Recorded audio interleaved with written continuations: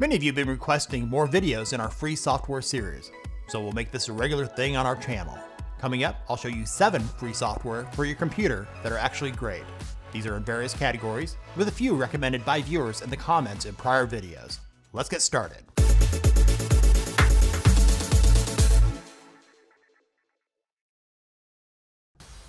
First up is Audacity, which is a free open source digital audio editor that was launched in the year 2000.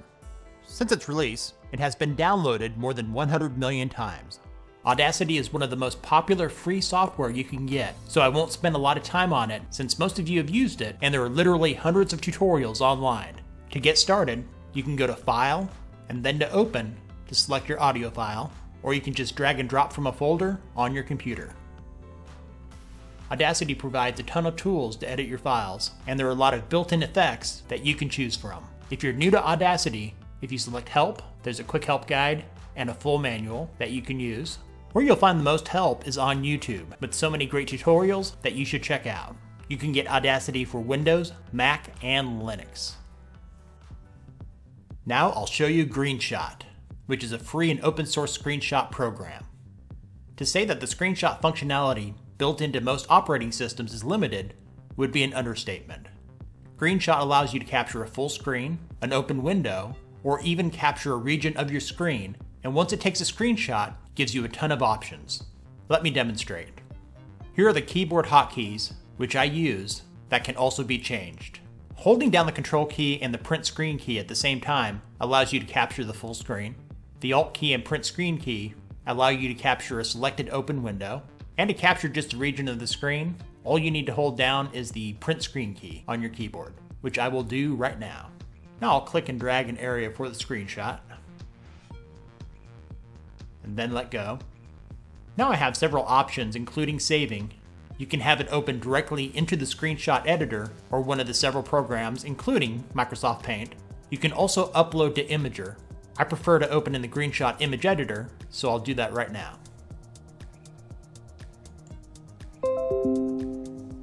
In this screen, along the top, you still have the options for saving, opening, and uploading. Along the left side, you have several options for marking up your screenshot, including drawing an arrow. You can add a text box. Type in whatever you want or change the size, and all those options are here at the top. Add a speech bubble. And type in whatever you want inside the speech bubble, and a highlighter for highlighting certain text. Greenshot is completely free for Windows and might be easier for some of you than ShareX, another screenshot tool I've recommended in the past. The last stable release for Greenshot was several years ago. It still works great on Windows 10 and 11, so as the saying goes, if it ain't broke, don't fix it. They also have a version for Mac OS that costs $1.99, but quite honestly, it's not as good as the Windows version yet. This next one is for you programmers out there.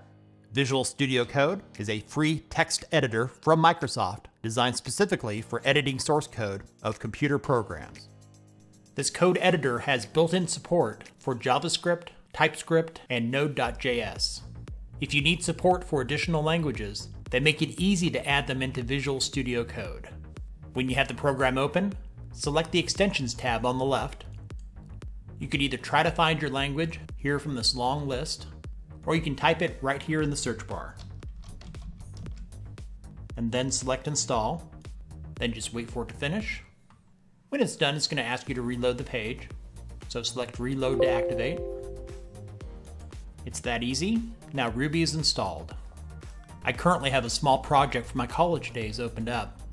What many of you will appreciate is the uncluttered user interface, and there's a preview pane here on the right, which makes it easy to skip around to different parts of your code.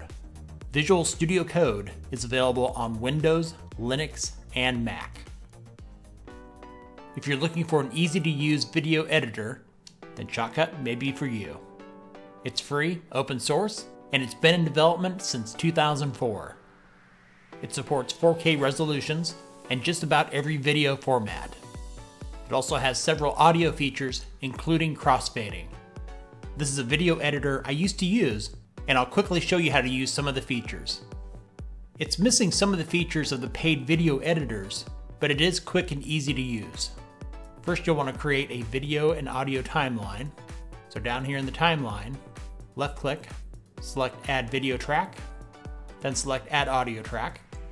Go over to this area, and left click and drag it up so you can see more of the timeline.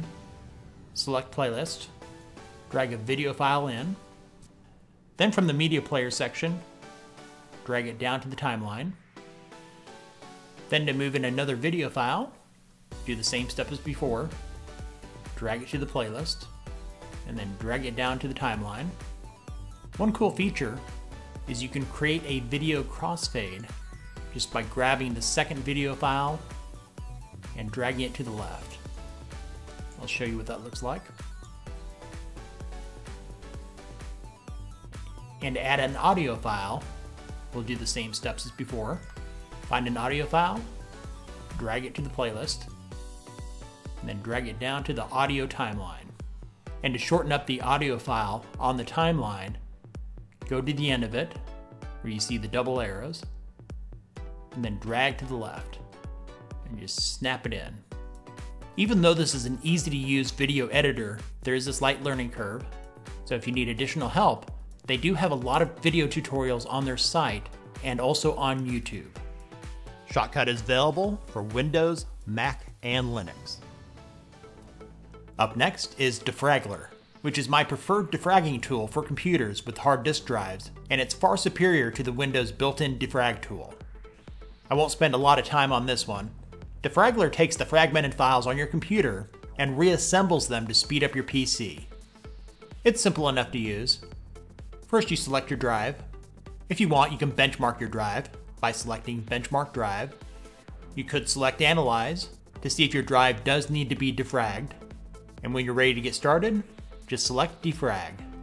Depending on the size of your drive, it could take hours to complete the process.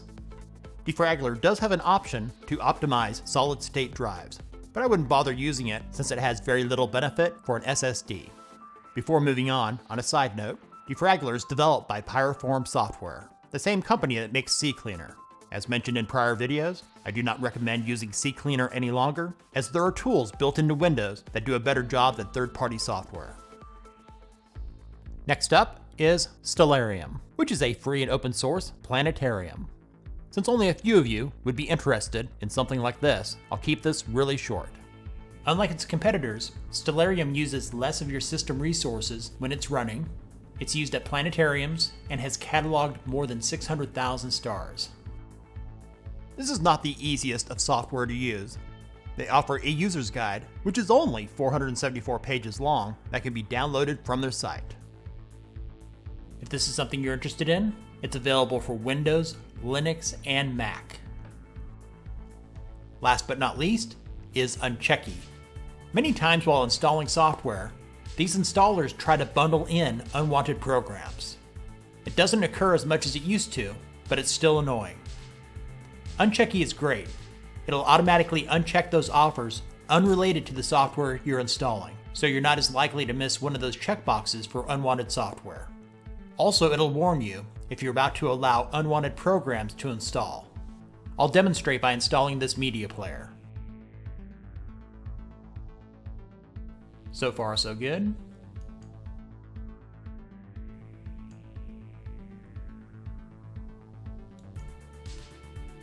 Now I'm to a screen that wants to install additional software, something called Screen Snapshot Pro. Now I'll go down and select Accept. Now I get this warning from Unchecky that says by clicking this, you may install a program you didn't intend. So I'll decline. And got another one here for Good Game Big Farm. I'll go down and accept, and I get that same warning, so I'll decline that. Unchecky is a great little program that runs in the background that just might save you from installing unwanted programs. Thanks for watching. Give this video a thumbs up and share it with others if any of it was useful for you.